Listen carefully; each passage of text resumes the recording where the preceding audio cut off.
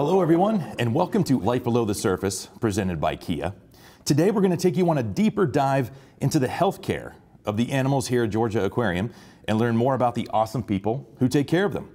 So without further ado, I'm going to introduce you to our guest today. We have Dr. Tanya Klaus, who is the Vice President of Animal and Environmental Health and Nutrition. Did I get all that right? You got all that right. It's everything. Awesome. And Kristen Jetsky, who is our Animal Health Coordinator. Ladies, welcome to the podcast. Thank you. We're really happy to be here. Yeah, thank you. Very excited to have you guys here. And I thought before we kind of really dive in, I wanted to share just a quick anecdote of a pretty amazing experience when it comes to kind of animal care and animal health that the three of us got to experience now unbelievably about 5 years ago when we all were tasked with going down to ride out Hurricane Irma in Florida. Do you guys remember that trip? Yes, remember it well. I'll never forget, we were the only people on 75 South that was actually heading into Florida. Mm-hmm. It was nonstop traffic the other way, and we were the only people heading in that direction. And that was that one moment of, oh, we're doing something that's a little crazy here. Mm-hmm. But it was all for the care of the animals. We were going down to an oceanarium called Marineland to help care for the animals as Hurricane Irma was making landfall. And one thing that really impressed me about the two of you and basically what you guys do for a living was that while we were there, do you guys remember that beautiful pelican? Oh, yes. Yeah. Down on the bridge. Down on the bridge, yeah. Kristen, I think one of my favorite memories is of you actually cradling the pelican. Do you mind sharing that story real quick of how we got to care for just this wild pelican that wasn't even part of the animals that we were intending to go down and care for? Yeah, I think we, got a call from a local that was actually probably driving out and said, that they had seen this animal down on the bridge and asked if we could do anything. So we went and checked it out, scooped him up in a towel. Tanya gave him a quick overall exam, just made sure everything was all right. I believe he had an injured wing. He did, yep, yeah. Injured wing. And then we were actually able to be connected with a local wildlife rehabber that we were able to drop that pelican off with so that we could continue to do what we were doing, and he had a place to go for the hurricane and to recover. Mm-hmm. That's awesome. So we had dolphins to take care of, making sure the sharks and the turtles were okay. And then for the fact that you guys were able to take time out to go help this pelican. I'll never forget that. That was just a really cool moment and kind of that special little, kind of that special moment from what was a pretty unbelievable experience. Irma was no joke. That was a Cat 3 hurricane, and we got to experience it quite a bit. Oh, yeah. Yeah. For sure. Pretty crazy. So, well, cool. So with kind of all of that being said, let's kind of go back to the start here. And this question is kind of for both of you, but I'll start with you, Dr. Tanya. Where did your passion for animals really start? How does someone get to become the Vice President of Animal and Environmental Health and Nutrition? Great question. I'm not even sure how I got here still, I think. But my passion for animals started when I was a little kid. I'm definitely one of those people that, I grew up in South Florida in first half of my childhood. I was either on a boat or on a horse and had dogs, cats, birds, fish, you name it, all sorts of pets. I'm pretty sure I was about 6 years old when I told my parents I wanted to be an animal doctor because I was just fascinated with the care that our veterinarians for our pets and my horses and stuff gave to the animals. And so I really just kept kind of on that path for a very long time.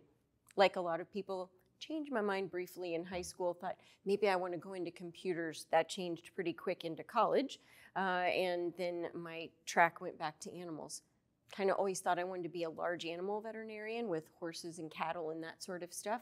But then I really found my passion with aquatics and wildlife. And, some of the animals I work with are kind of big. So I still like to think of myself as a pretty large animal veterinarian, I was going to say, you're one of the very few people in this country, in this world, that can say that you care for the largest fish in the ocean. Absolutely. And when I was in vet school, that is not something that I ever thought I would say. So it's pretty cool to be able to say that. That's pretty awesome. And now, Kristen, basically the same question for you. How does someone get to become the animal health coordinator? Where did this all start for you? It's a very long and twisted path. But, I think like Tanya, as a kid, I grew up in Michigan, a little bit different, no ocean around me. But we grew up on the lakes, and I thought to myself, this would be really cool if these were oceans. And by the age of 8, I told my dad, I want to be scuba certified. I don't care what it takes. Like, that's what I want for my 16th birthday.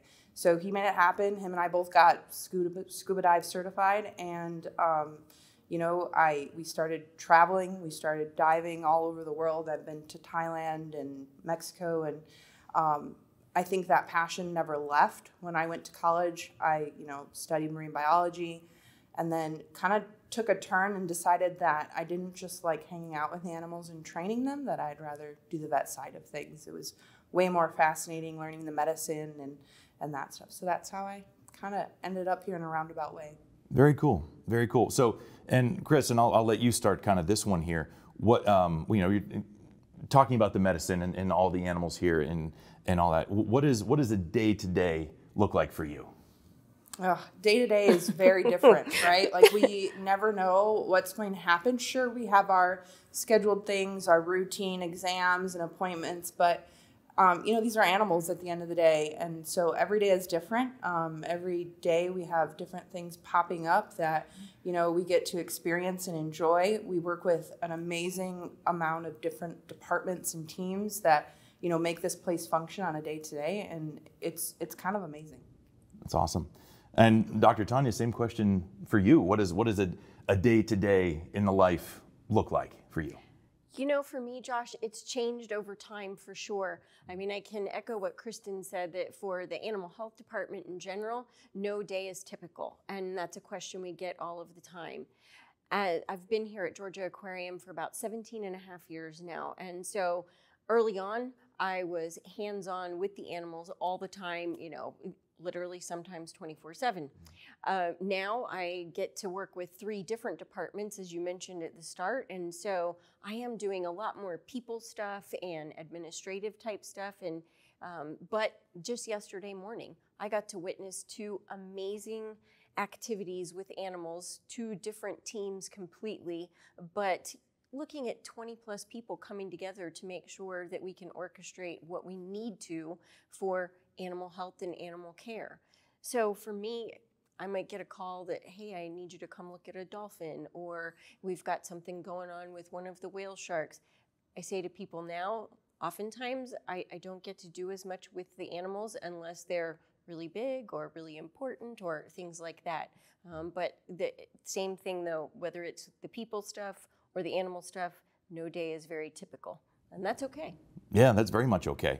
And you actually just touched on something, which is kind of interesting for me, because when people hear that you work at Georgia Aquarium, of course, one of the big iconic kind of entities here in the building is, of course, the whale sharks. Mm-hmm. So I actually get asked all the time, how do you take care of a whale shark? I know that's a very open-ended question, and it's for either one of you. But they are kind of they're in the amazing flagship exhibit of Ocean Voyager, the largest indoor aquarium in the Western Hemisphere. They're big, impressive animals. Can one of you kind of take us through, like, how do you care for a whale shark? Go ahead. I'm going to take us back a number of years. I'll never forget the day that I interviewed here at Georgia Aquarium. It was a December day in 2004. And that's when I learned that Georgia Aquarium was going to have whale sharks. And this habitat right here behind us didn't even have water in it at the time. And that day that I was here interviewing was the first day that they took all the scaffolding, all of the stuff out of the bottom of that habitat and started filling it.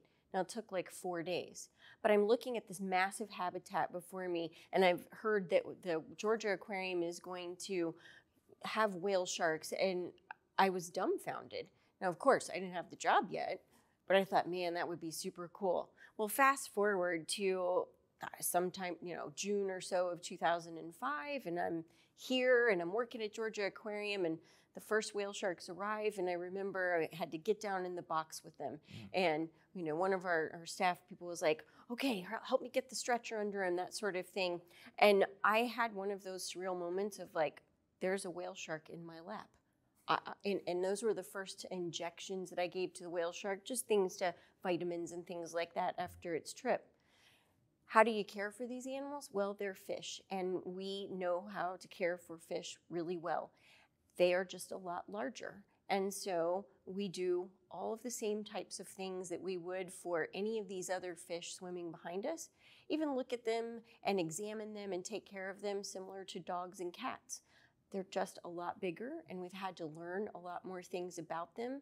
But I always say this, medicine's medicine, and especially for anything that has a vertebral column or a spine, right? And that's how they are. And so we approach it very much medicine's medicine, straightforward, and apply the principles that we know from all of these other amazing animals we get to work with.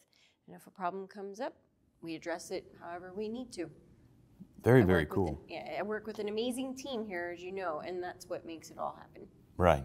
Well, Kristen, do you have any cool whale shark experience that you'd like to share? I mean, I know you guys are you know, you're always here. You're always on call for even for the slightest thing. I mean, these animals are as well cared for as possible. So over your time here, is there anything from the whale sharks or Ocean Voyager you'd like to share? I think just the coolest thing is, you know, how they've trained them for blood draws and being able to swim alongside them, get the samples that, you know, the vet team needs for us. You know, we give that all up to the aquarists that manage those animals. They do an excellent job. They get us what we need so that we can monitor their health status, make sure they're healthy. But yeah, just watching that team work with such a large fish and be able to train them to do what they do is, you know, absolutely amazing, and it speaks volumes for what we can do as a facility when we work together. For sure. Very, very cool.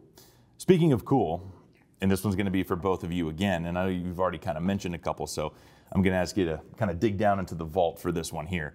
What has been like what's the coolest story that you can imagine? Like, you said you had a whale shark in your lap. Very few people, except for folks that work here, could probably right. say that.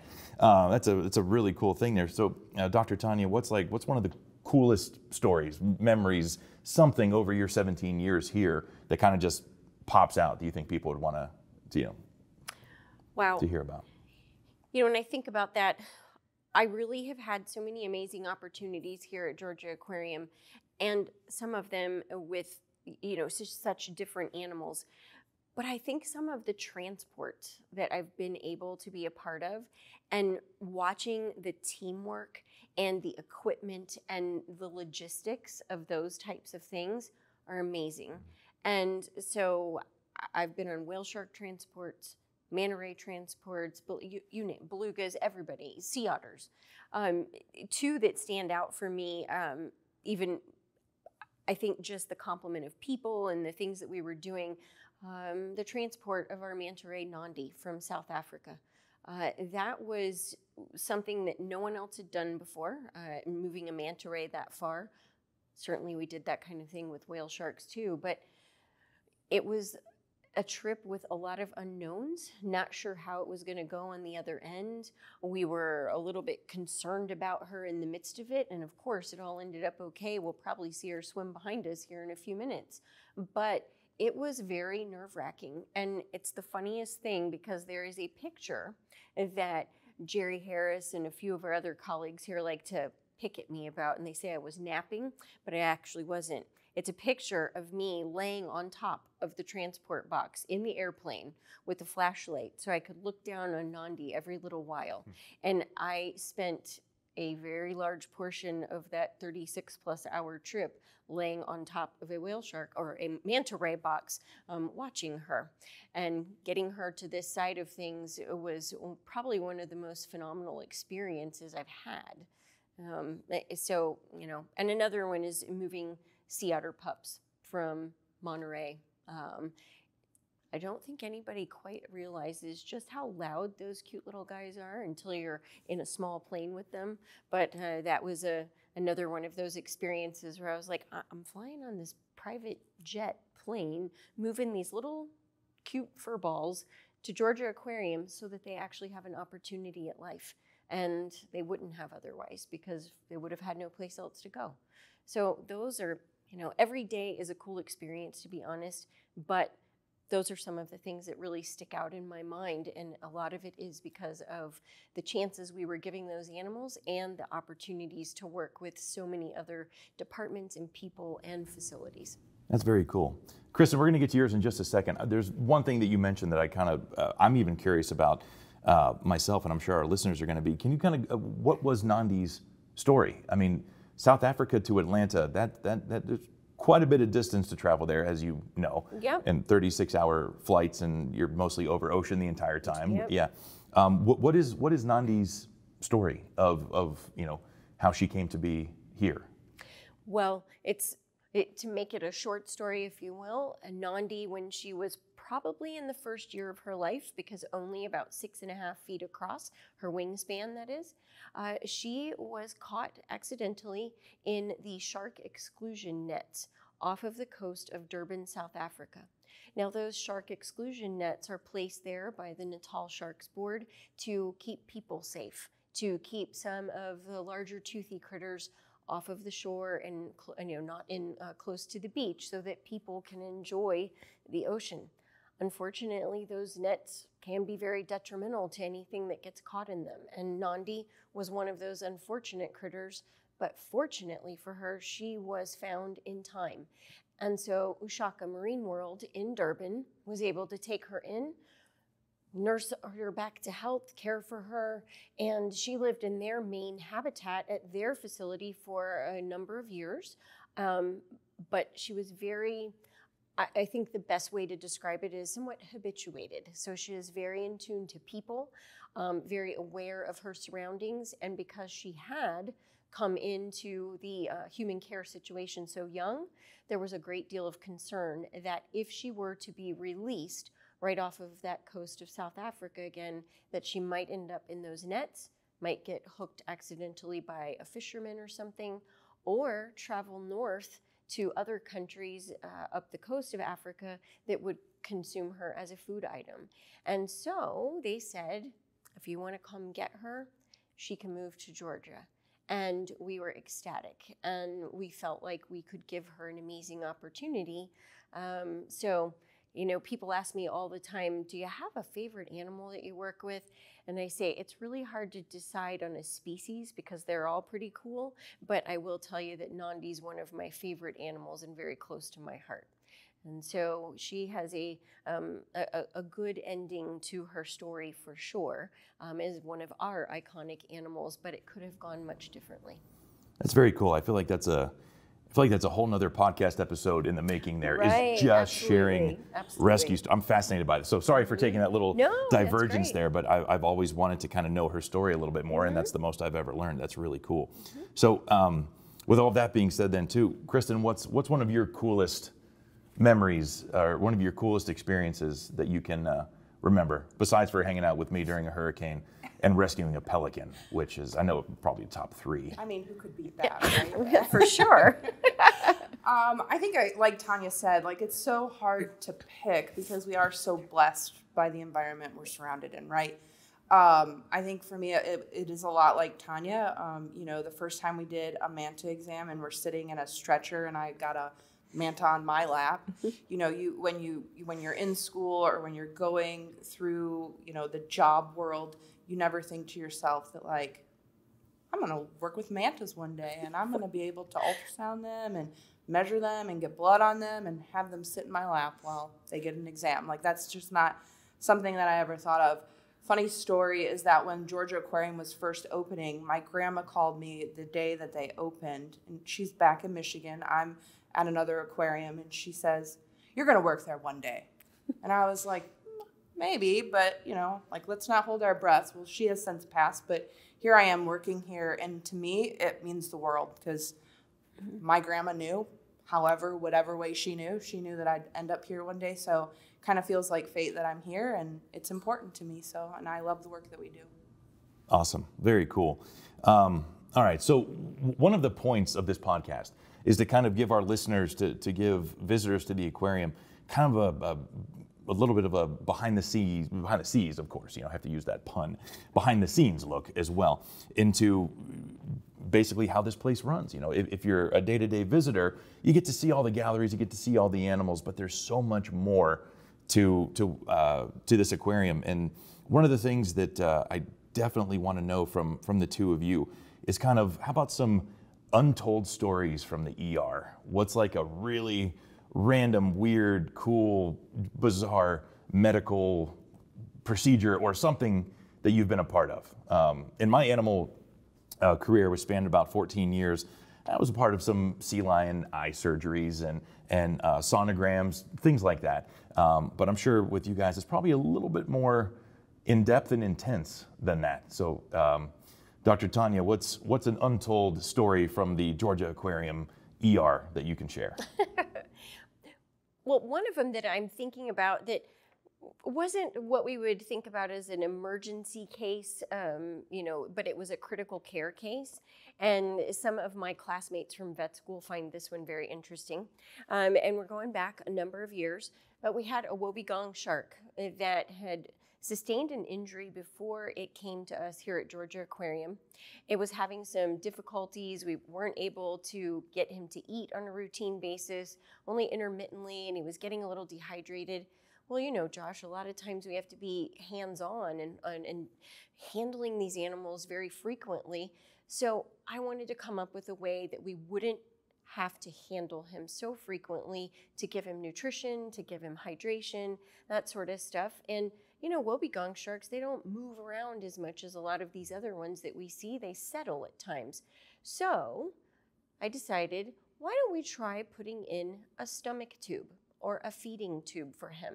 Something that we could just feed him without him really even knowing what was going on. So we brought him down to the surgical suite.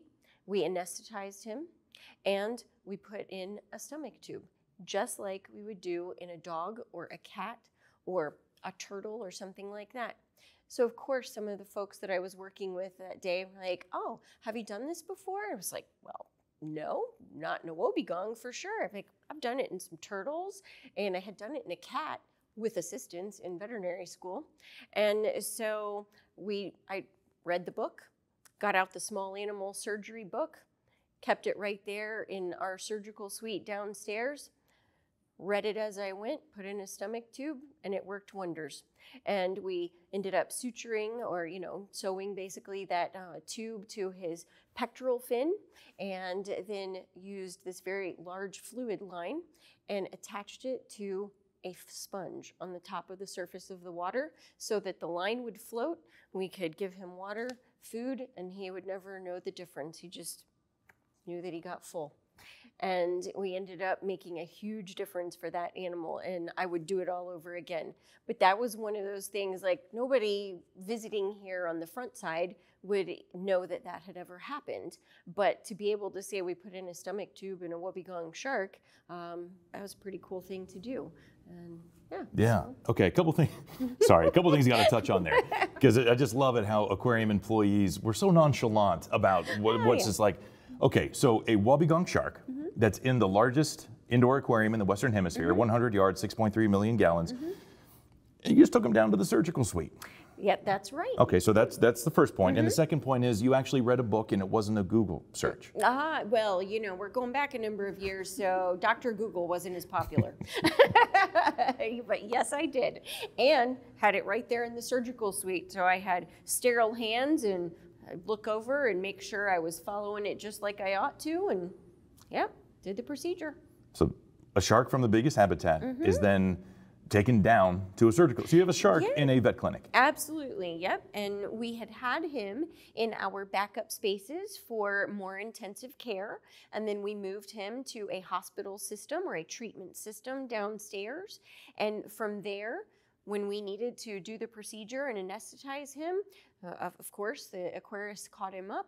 We anesthetized him. We put him on a specialized surgical table for fish, and we call it a recirculating table. So the water circulates through the table. It has a grate on it, and that water goes down through the table, and we can recirculate that anesthesia in the water, kind of like you or I would breathe in anesthesia in oxygen.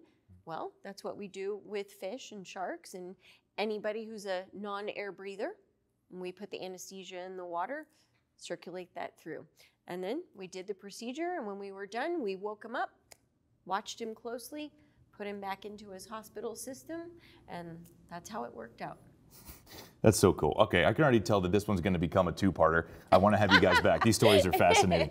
Okay, Kristen, it's your turn now. What's probably an untold story from the ER or a weird procedure or something that you've been a part of that just kind of sticks out in your brain?